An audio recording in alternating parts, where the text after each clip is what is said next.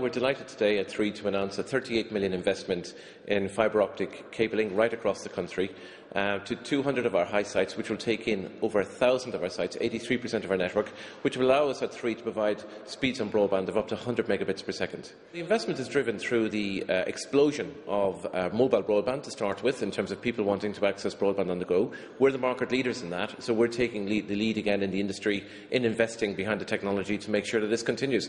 Plus also the explosion in the smartphones, where again we're leading and selling 2 to 3 times what everybody else is selling. So we want to make sure that we continue with this investment to make sure that our customers have the best experience. BT have been our partners for a number of years. We engaged them to roll out the National Broadband Scheme for us, and we've worked very effectively with them.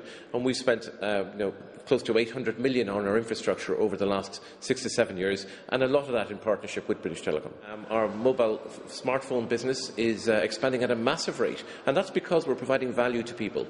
So the current climate, while it's recessionary, people are looking for value, they're looking for a service and quality. We provide value, service and quality, so people are moving in their droves to 3. We're the first to roll out what we call a 3G or broadband network, which allows us to provide mobile broadband services, but also enables smartphones to work and people access the internet on their phone, Facebook, Bebo, booking flights, etc.